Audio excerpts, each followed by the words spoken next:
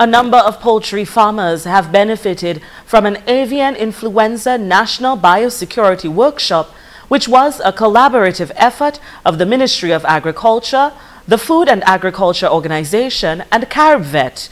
Representative of the Dominica poultry farmers, Errol Harris, said the workshop was very important as the poultry farmers were educated on dealing with an outbreak of avian influenza in Dominica.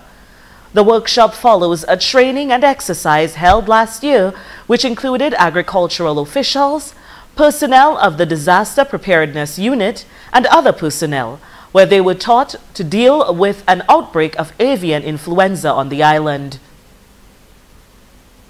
We were extremely pleased with the participation and serious concern that the government had for this possible avian influenza that has been knocking out the United States in many parts, and it has reached South America, and we are hoping that we can keep it out of Dominica.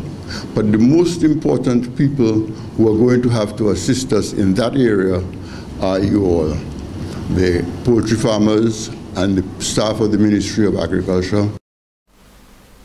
Harris said he is appreciative of the participation of numerous poultry farmers at the workshop, seeing that avian influenza can have a negative impact on livestock, turkeys, dogs, pigs, and horses.